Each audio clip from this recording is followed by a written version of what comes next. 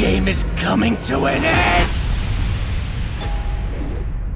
How's it going? Welcome back to Browntable. Now you know me okay, you probably don't know me, but you may know me as the guy that reanimated that one X-Arm scene. I'm also the guy that fixed up Marvel's Spider-Man 2017 as well. And now it's time to do the same to My Hero Academia. But why My Hero? Is it a bad show? No, not by any means. It's actually solid. It was one of the first anime I ever watched, and the first 3 seasons are still some of the best shonen anime has to offer in my opinion. And now we're at season 6, and I believe there's some things that are holding it back. My Hero Academia has been on a slight visual decline as of late, and I feel like a lot of it is due to crunches and time constraints. Take the footage I just showed you. The studio that produces the animation for the My Hero anime, Studio Bones, had to simplify the incredible work of Vincent Chanzard down the animation pipeline because they just didn't have enough time. Because this happened, he asked to not be credited in the episode. This isn't exclusive to My Hero, this happens in a lot of productions, but it sucks to see. And stuff like this, I believe, is still happening. It's not the worst thing ever, but it can be noticeable,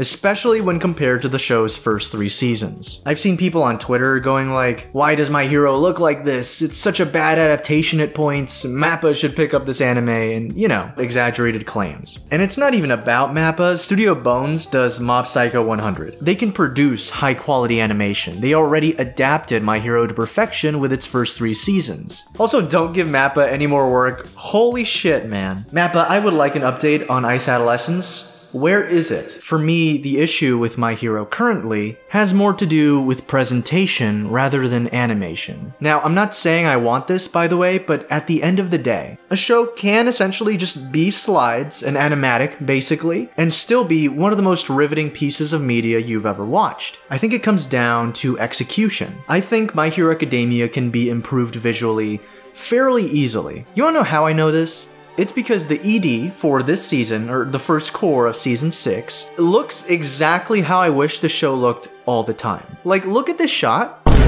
Dude, why not do that all the time? I don't know. Let's stop for a second. I was gonna do like a whole, alright, let's get started editing in this video, but I just couldn't take it. I'm editing the video right now, and I saw this example I did, and I'm like, I have to improve it, because it's actually really simple to make this shot from the show look like the ED shot. Okay, let's do this right now. So this is the shot, and we want to make it look like this. Light is gonna be coming from the bottom, so we're gonna add the shadow on top. So that's 60. That's where the light's coming from. The second thing we're gonna do is we're gonna actually, little highlights on her eyes. We're gonna add some light to that. One last thing I'm gonna do is I'm gonna make it feel a little more creamy. By that I mean just a little more blurry. And so we end up with this. What I wanna do is save as many people as I possibly can! Ignoring how they get their animation done, Mappa has become synonymous with top-tier animation. Fans simply want that for My Hero. They want that OP look. Just today, the OP of the second core came out.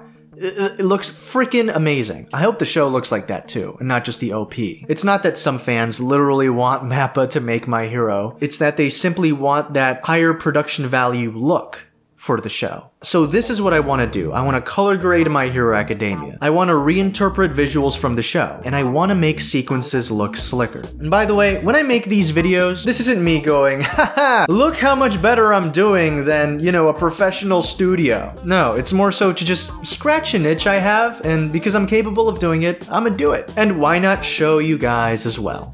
So let's get started. Real quick before we do start, make sure to check out Interstellar Ranger Commence. It's Browntable's original animated series that's airing on the channel. Episodes 1 and 2 are out, and episodes 3, 4, and 5 will release this year.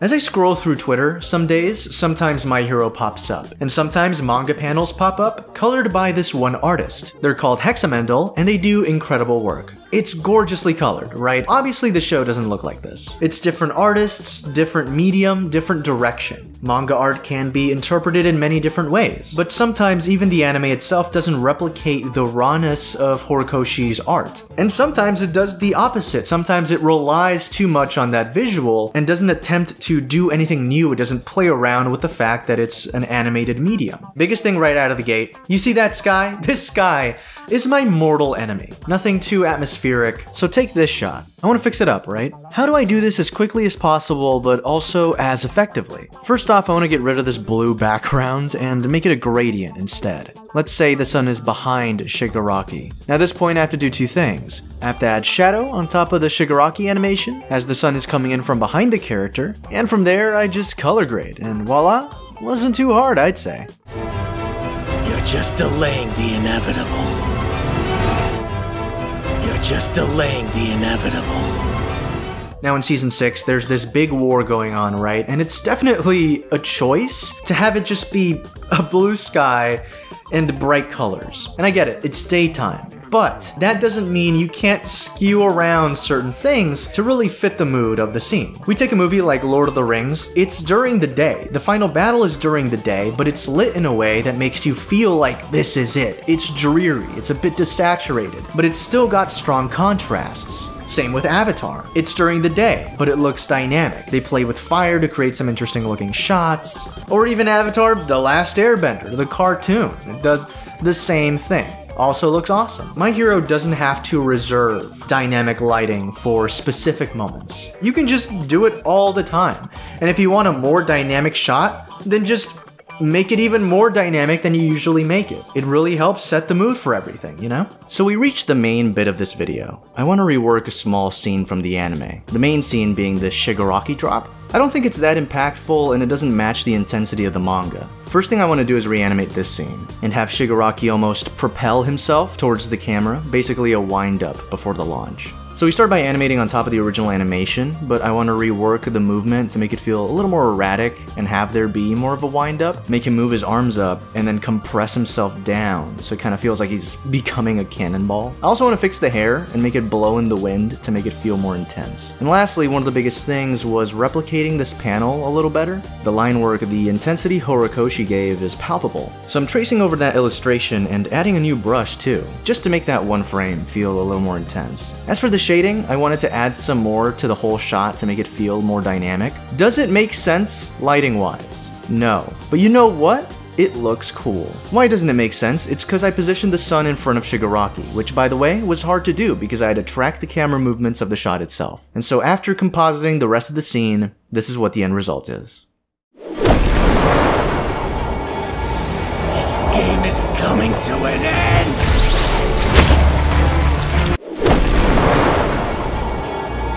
This game is coming to an end!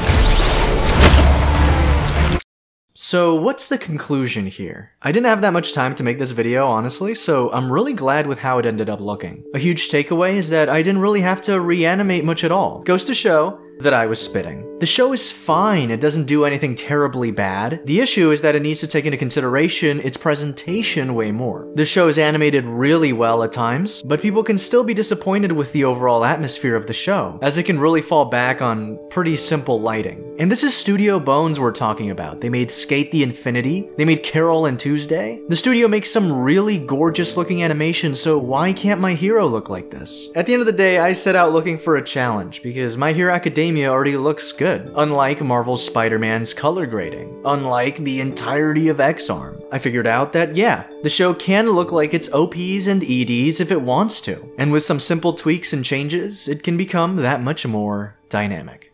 Hey, you made it to the end? Thanks so much for watching the video. Make sure to check out Interstellar Ranger Commence, the animated series Browntable is working on right now. Episodes 1 and 2 are already out. And speaking of Interstellar Ranger Commence, thanks so much Cry Wishes for this Art of Hope Griffin from the show. I really love your style. She looks super dope. Thank you so much. And of course, thank you so much patrons for supporting the channel. You guys are awesome. I'm extremely glad you took the channel's new direction incredibly well. I really appreciate it. So thanks so much for that. And of course, if you want to become part of the table, all you have to do is subscribe and turn on notifications and you will get a chair. Once you have a chair, you will have a permanent seat at the brown table and you will get the powers of young Midoriya. That is right, you will literally become OP as hell. So thank you so much for coming to the table, and I'll see you all next time.